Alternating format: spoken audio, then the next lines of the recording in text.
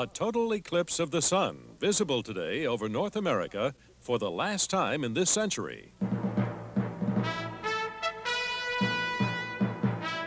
This is an ABC News special. Live coverage of the solar eclipse. Now from New York, here is correspondent Frank Reynolds. Good morning. This is indeed a special events broadcast of a genuine special event. The last total eclipse of the sun over the continent this century. The moon is moving between the sun and the earth and across a relatively narrow strip of the northwestern United States and central Canada. What you are seeing now is a picture taken from the Goldendale Observatory, and it's showing the eclipse of the sun over Portland, Oregon. It is approximately 75% or so of totality. In 13 minutes, it will be total over Portland, and we'll show you a fantastic sight then.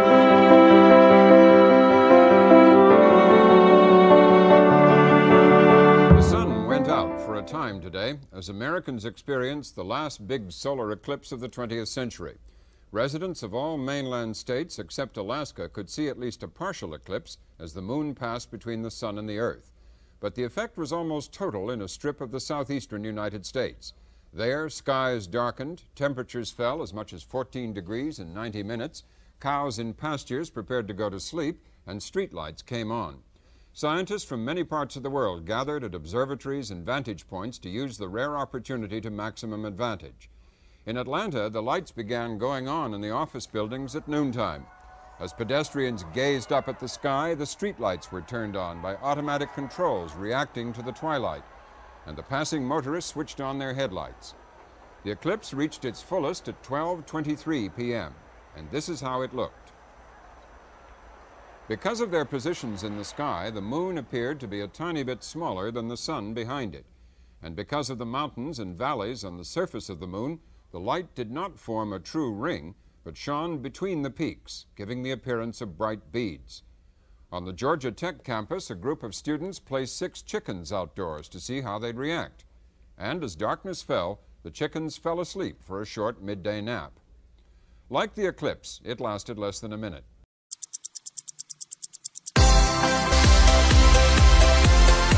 Last week's coverage, which you can view online at CNN10.com, had several reports previewing today's top story. It's a total solar eclipse spanning the U.S. from the Pacific to the Atlantic Oceans. The last time an eclipse like this happened was 99 years ago. The next one isn't so far away. It'll be in the year 2024 over America. For those directly in the moon's umbra or shadow, the sky will darken as the moon passes between the sun and the earth.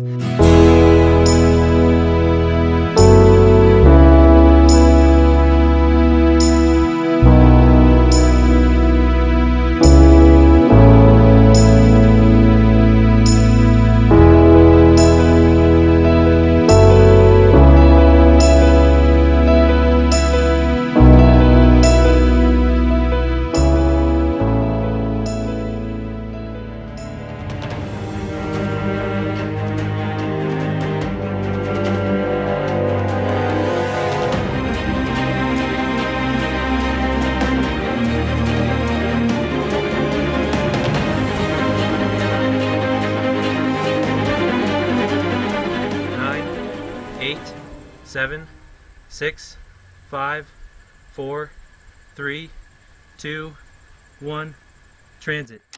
Oh, it happened! I saw it! 6, 5, 4, 3, 2, 1, transit. Oh, it happened! I saw it!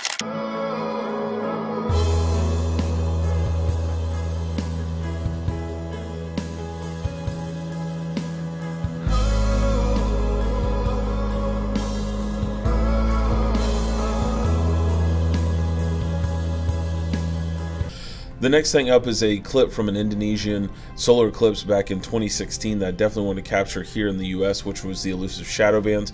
These are little shadows that race along flat plane surfaces that you usually see before and after the eclipse.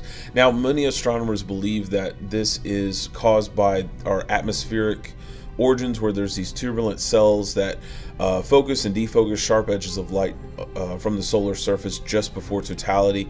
And the movements of these atmospheric cells is random because each eclipse and each viewing location differs from year to year. So the appearance and the movement of the shadows bands cannot be predicted beforehand. So it's still just one of those elusive phenomenons. But definitely want everybody to see this because I find it fascinating, and hopefully you will too.